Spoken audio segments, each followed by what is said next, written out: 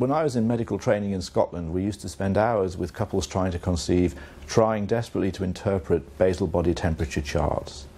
The woman would measure her temperature every morning and plot that result on a graph, and then these would be brought to clinic in books, and you'd have to look through these measurements to try and identify the fertile day.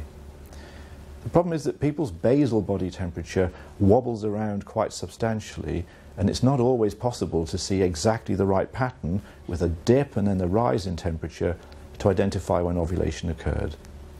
The important day is the day of the dip. Many people can see a rise in temperature, but by then it's too late. The egg is already ovulated, is no longer fertile. You have to take your temperature absolutely first thing in the morning before you move out of bed, before you go to the toilet. That's not always easy to do. And even in some people, rolling over in bed to pick up the thermometer is enough to push the temperature up, and then the result is lost. In modern practice, we've given up asking people to measure their basal body temperature. It causes a great deal of stress and confusion. People then hitting the wrong day of the month, getting very upset later when they're not pregnant.